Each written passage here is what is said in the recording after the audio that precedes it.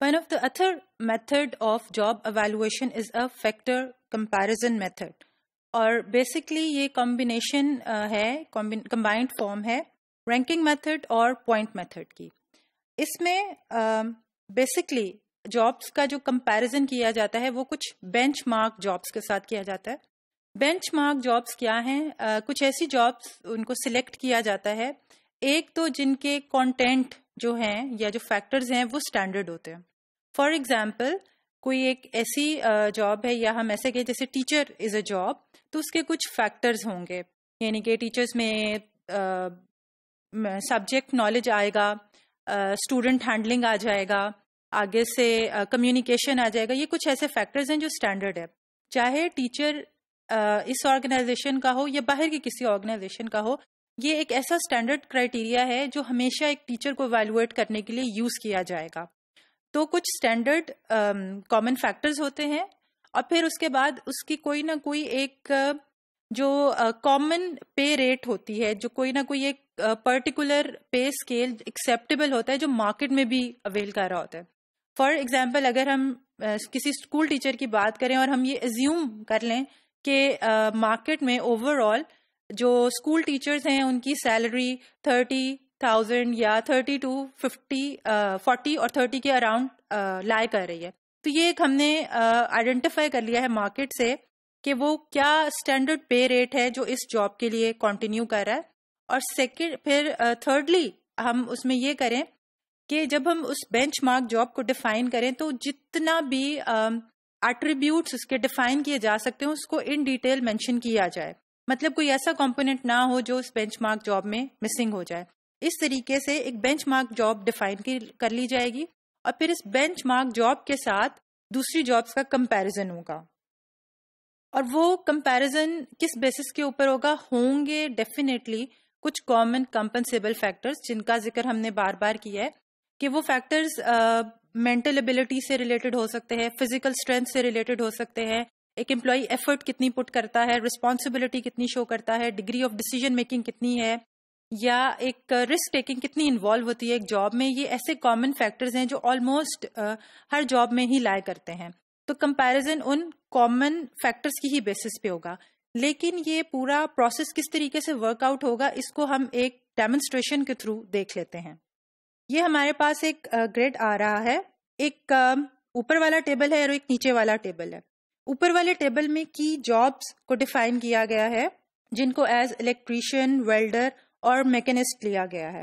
آگے ہم نے اس کی بیس ریٹ ڈیلی، نیچے لکھا ہوا ہے ڈیلی مینشن کی گئی ہے. اس کا مطلب یہ ہے کہ ان پرٹیکولر جابس کی جو ڈیلی ویج ہے، ویج ریٹ ہے، وہ یہ ہے. جیسے الیکٹریشین کے لیے 60 ہے، ویلڈر کے لیے 50 ہے، میکینسٹ کے لیے 80 ہے. اب یہ بیس ریٹ جو ہے یہ آئی کہاں سے ہے اس کو ہم دیکھیں گے. اگلے کالم میں اگر ہم دیکھیں تو کمپنسیبل فیکٹرز جو ہیں انہیں ڈیفائن کیا گیا ہے. جیسے سب سے پہلے ہے مینٹل ریکوائرمنٹس، پھر ہے فزیکل ریکوائرمنٹس، پھر ہے اسکلز، پھر ہے ورکنگ کنڈیشنز اور پھر ہے رسپانسبلٹی. یہ جو ہیں یہ ہماری بینچ مارک جابس ہیں، اور یہ بینچ مارک جابس جب ڈیفائن کی گئیں تو وہ ان کمپنسیبل فیکٹرز پہ ڈیفائن کی گئیں. اور یہ ایزیوم کیا گیا کہ جو مینٹل ریکوائرمنٹ ایک الیکٹریشین شو کرتا ہے اس کی ڈیلی ورتھ 13 روپیز ہے. Now these are not the points, these are the monetary terms. Physical requirement اس کی 12 ہے، اسکلز کی اس کی 5 ہے، worth in terms of in monetary terms. Working conditions کی 12 ہے اور رسپانسبلٹی کی 18 ہے. اگر ہم 13، 12، 5، 12 اور 18 کو ایڈ اپ کریں تو ہمارے پاس جو ٹوٹل آتا ہے وہ 60 آتا ہے. اسی طرح جو ویلڈر کی جاب ہے اس کا جو بیس ریٹ ہم نے کیلکولیٹ کیا وہ ان ریلیٹیو مانیٹری سگنیفیکینس کے ساتھ تھا جو کمپنسیبل فیکٹرز میں آئیں. یعنی کہ ایک ویلڈر کی جو مینٹل ریکوائرمنٹ ہے جو انوالو ہے اس کی مانیٹری ٹرمز میں ورتھ 10 ہے اینڈ سو آن. جب ہم نے ان تمام فیکٹرز کو ویلڈر کے لیے ایڈ اپ کیا تو ایگریگیٹ آیا 50 اور میکینسٹ کے لیے کیا تو آیا 80. اب اس کا مطلب یہ ہے کہ ان میں سے ہائی پیئنگ جاب میکینسٹ کی ہے اور لو پیئنگ جو ہے وہ ویلڈر کی ہے، کیونکہ اس کے مانیٹری ٹرمز ہمیں جو ہے وہ سارٹنگ کر رہے ہیں. اب یہ تو ہمارے پاس کی جابز آ گئیں. ہم نے ایک جاب کی ایویلویشن کیسے کی؟ Suppose tool maker is the job جس کو ہم نے ایویلویٹ کرنا ہے اور ہم نے اس کی ڈیلی ویج ریٹ جو ہے وہ نکالنا ہے. ہم یہ ایزیوم کرتے ہیں کہ ٹول میکر کی جاب پرفارم کرنے میں اسکل جو ہے اسکل لیول وہ الیکٹریشین والا چاہیے, تو اس کی ورتھ 5 آ گئی. جو مینٹل ریکوائرمنٹ ہے وہ ایک ویلڈر کی چاہیے جو کہ 10 آ گئی. جو فزیکل ریکوائرمنٹ ہے ایک وہ ہمیں الیکٹریشین کی چاہیے, وہ بھی 12 آ گئی. جو آگے ورکنگ کنڈیشن ہمیں چاہیے وہ ہمیں میکینسٹ کی چاہیے, وہ 24 آ گئی.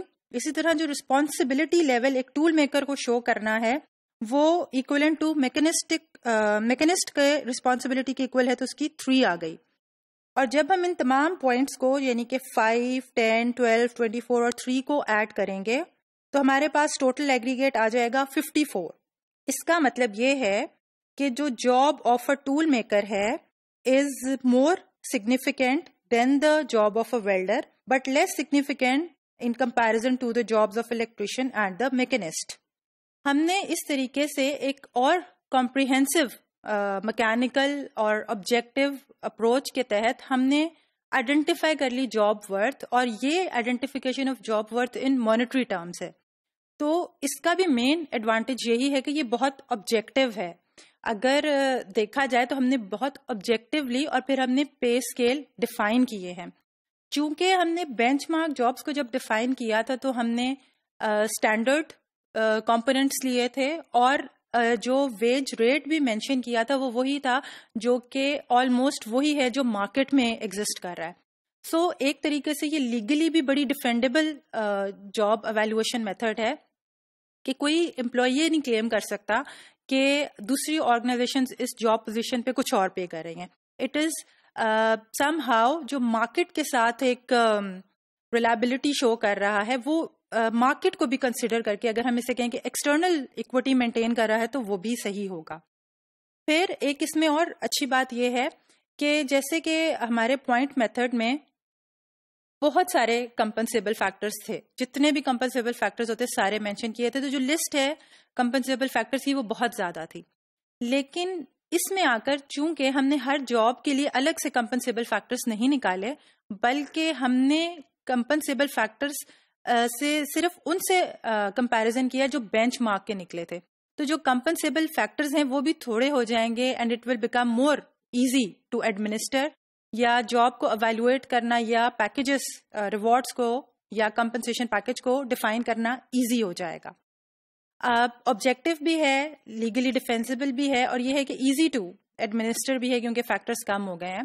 مگر اس کا بھی ایک لوپ ہول ہے, ایک ڈس ایڈوانٹیج ہے, اور وہ یہ ہے کہ اگر جابس بہت ڈفرینٹ ہیں اور وہ سملر نہیں ہیں اور کامن فیکٹرز کو وہ شیئر ہی نہیں کرتی تو پھر تو یہ چلے گا ہی نہیں.